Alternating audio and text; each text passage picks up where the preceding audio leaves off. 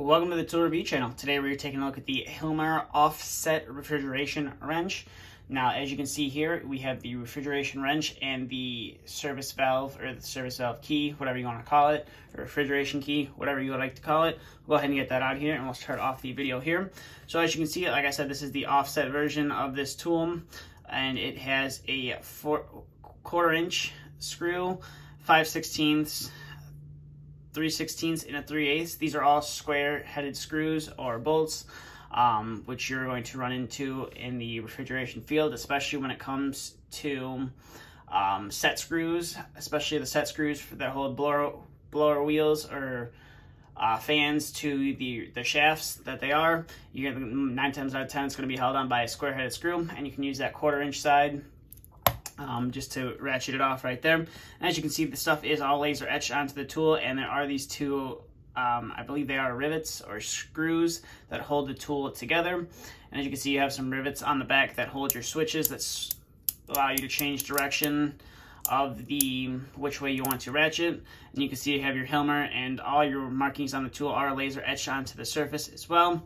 As you can see right there, you have 3/16, 3/8 on the back there as well, and this side is offset as well. So if you needed a larger screw to remove, if you had a 3/8 screw that you needed to remove, you could do that no problem. If you got a 5/16 screw, it's going to be a little bit tricky to do that. Same with the 3/16, but I don't think there's really many blower wheels and stuff like that held on with those kind of screws, so I don't really think you have to worry. And as you can see, this is how you switch directions on which way you want the tool to ratchet. As you can see right there, that is how the tool ratchet is. Now, one thing you gotta have to do with this ratcheting mechanism, you do have to oil it regularly and keep it clean.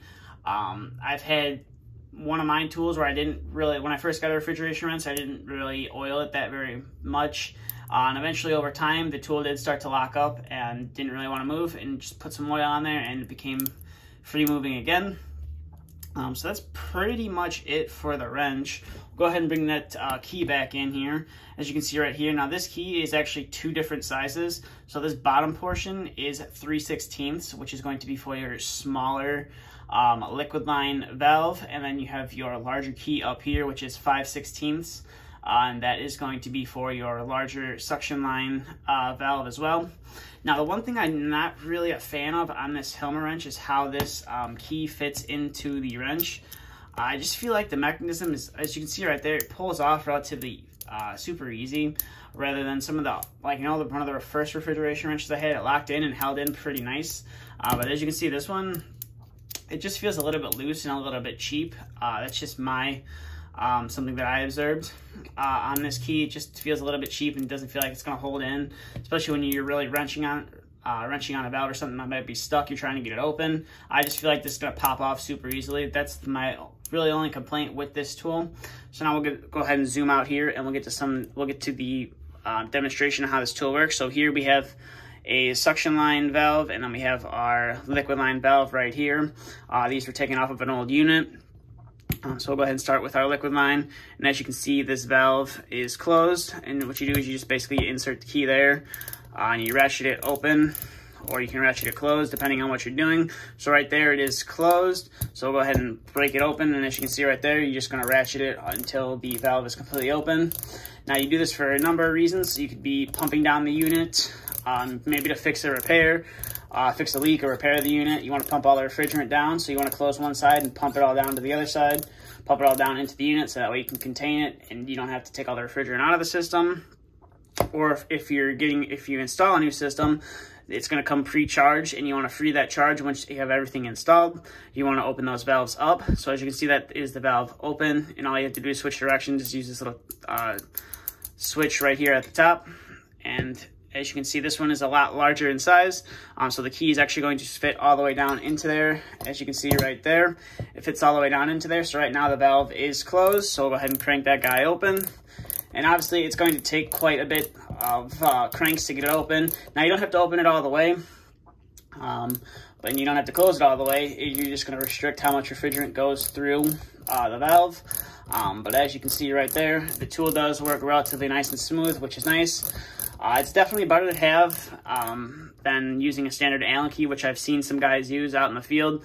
They have, you know, their long L key or Allen key, whatever you like to call it, and they're just sitting there spinning that thing all the way around like this, when you can just have a refrigeration wrench like this, and, you know, with a few cranks, you can have that valve. As you can see, we're about to have it open right here. So right there, as you can see, the valve is open, then you just switch directions of the tool, and you start to close that valve, as you can see right there, and you can go as fast as you want, or you can go as slow as you want.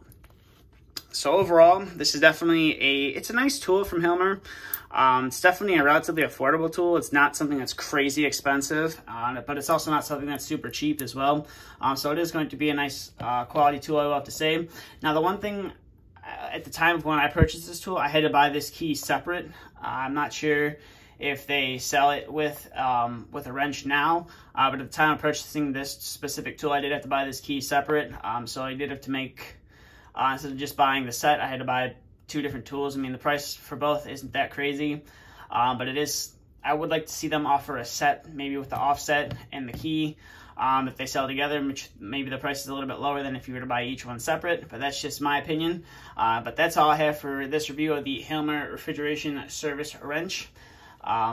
If you are new to the channel, please feel free to hit the subscribe button. If you did enjoy this video, please give it a thumbs up as well. If you have any questions, comments, concerns, please feel free to leave them down in the comment section below. That's all I have for this video. Thank you for watching, and stay tuned for the next video to be uploaded.